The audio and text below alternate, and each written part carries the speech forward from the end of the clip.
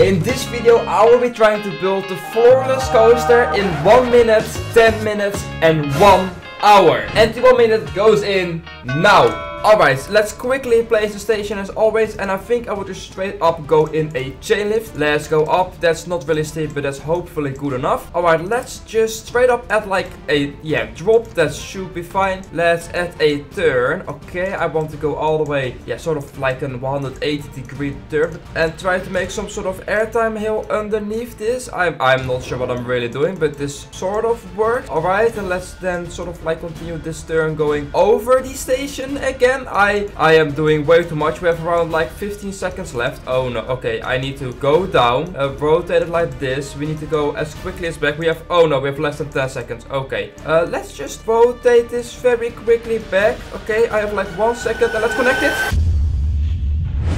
Okay, what is this? What is this? Okay, well, I have gone for a sort of different approach than normal. It is definitely longer than normal. It's definitely worse than normal. Alright, let's just have a ride on this coaster. I guess it's not terrible. It's like a sort of a mini version of an inverted coaster. It does not really have an inversion, but yeah, I just do not have the height or the speed, or like, it's just not possible. But here we are. Let's go down on this, very interesting drop. And yeah, then we have this airtime, which is not terrible. Yeah, I'm definitely not sure about this part, and of course it also does not have any brakes, so yeah, it's not the best 1 minute coaster. Let's have a look at what we can do in 10 minutes. And the 10 minutes start right now. Alright, let's just place the station a little higher than we just did. I sort of have a cool idea for this. I don't actually think there's anything like that in the world. We are going to make a launched floorless roller coaster. What can go wrong? So let's just add some sort of like small, pivot offset in here just to create a little bit of banking. Doesn't really matter. And then we are going to sort of make it go straight again. And I am probably going to take some inspiration from the Incredible Hulk. So we are going to sort of, launch it upwards. And now just go up probably around this point. Then have maybe like 3 normal pieces. And I really also want to add that this is actually really high. I actually might make it one smaller, and I actually really want like the inversion that also the Incredible Hulk has, since that is just a very cool inversion to have like at the start of your roller coaster. It's definitely not going to be exactly the same, but it's just sort of in the same vibe as it, and I think that can work very cool. So let's like rotate it like that, and then we are sort of going in here like that. It should hopefully work. Of course, we only have 10 minutes. That's not a lot to build a full-size roller coaster. Yeah, we're not going to be able to make that. So yeah, let's just sort of like go up, I think. So yeah, you're definitely going to be pulling some G's in there. Straight go to the next inversion. Dive loop. I think a dive loop can be pretty cool. Does look a bit flat right now, so I might need to like move it up quite a lot. It's not going to be perfect, as I just said. And yeah, we are also going a little bit for the ground. That's not the biggest problem. We can always, of course, delete some of the ground that's there. Let's add some hardline, and now we need to somehow go very sharply to the left, otherwise we will of course hit that track. So yeah, let's do sort of this. Yes, now we are going straight again. It's going to be, I guess, quite a spread out layout, since for some reason most of these coasters have that, and I think that's pretty awesome. What should I add now? What I might do is something I never really do, is just add a halfway booster. We are going to make quite an hard inversion right here, which is a cobra wall. I am extremely bad at making, so guys, don't expect anything good from this. To be honest, really don't. We are still going to be trying and making it. So let's make this rotate around this. It is going very deep down, but oh, this looks... Or we can just continue this turn. Oh, and we make this inversion. I'm not really sure what this is called. It's probably now on the screen, since I can of course look it up then, but I might try and do this. This is like some more of those unique inversions. I guess it's sort of the same as Cobra Wall, but this one is even weirder. And then from this point we will go down again. Yeah, This is just a very, very strange roller coaster layout. But I guess I'm all here for it. Alright, let's just also make this straight go in another turn again. Slowly try, yeah, get back to the station since we only have less than 5 minutes. And yeah, I still need to probably change some of the booster powers and do all that kind of stuff since I have the feeling it might go a little bit quick at some point. So I might just add like some sort of half helix right here. Yeah, I think that's cool. Not sure why it should be here, but yeah, why not? And then we can actually go over the sort of like first drop of this roller coaster. And this is definitely not one of your like standard floorless roller coaster layouts, as you can see. It's definitely just something that's a bit more unique and just surprising. I guess this is, yeah, kind of fun. We might add like an airtime hill right here. Again, I do not know how much speed I have. I hope it's enough. Maybe I do not even need the launch, so I can, yeah, delete it in the future. And now I kind of want to add like a final helix before we actually go into the break. So we have like around, yeah, a little bit less than 4 minutes. That's hopefully more than enough. So let's add like an helix going all the way around here. And then we of course need to go up and then straight into the brakes. Yes, definitely good enough. And then we are going to continue this turn. Not bad. Alright, let's test the roller coaster and see if it goes way too quick. Because I definitely have the feeling that's the case. So, yeah, we will definitely have to. Alright, let's have a look if it goes too quick. Here we go, up. That's actually not terrible. I think I can live with that. So then we have this, yeah, dive loop. I might need to change some of the gravity stuff. And then this second launch is definitely not needed. Oh my god, that's no. Okay, so I am just going to probably delete this for now. All the way up. And then we go, ooh, actually maybe too slow through this inversion. And that's all. I'm not sure how smooth it is. It does not look too smooth, but of course it's made within 10 minutes. So yeah, not really the point of making it like as smooth as possible. Might be a bit much red. So I kind of want to maybe change this one to like a darker red. So the rails of the coaster itself is darker, yes. And maybe fully white supports. Alright, well, we have around 10 seconds left. Let me just quickly change some of these colors of the train. I have no idea how this is going to be looking. I hope it's... How does this look? Does that look fine? Oh, that looks terrible.